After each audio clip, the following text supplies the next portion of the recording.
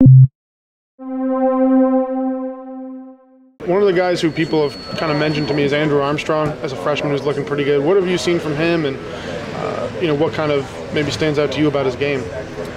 He's just a real athletic player, and he's one of those guys who come in and he can move really well, and that's something you need as a linebacker, so it'll definitely make the transition to college easy for him. I've heard a couple people say that, like, he moves well.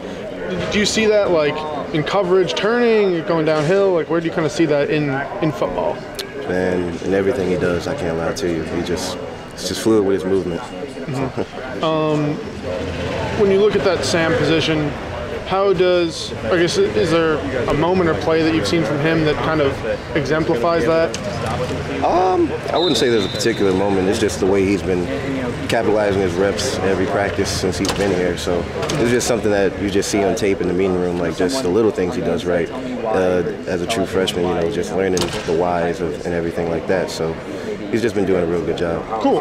Then kind of look at a couple other guys at that position. I know JT and Ted are kind of the two veterans coming into the group. How have each of those guys done and maybe continued to develop?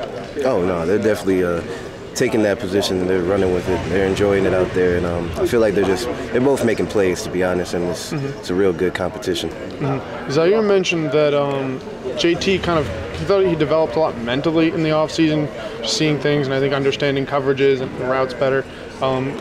Do you see that, and if so, where maybe within his game is that shown? I mean, as my roommate, I've known JT this whole time, so I mean, he's definitely studied the game a lot more recently, and he's definitely in his book a lot, and he's just trying to make sure he knows exactly what he's supposed to do before he even does it, because he's such a fast-paced guy and he just wants to play fast, and so knowing his assignment to the best of his ability will make him play as full speed as he can ever play.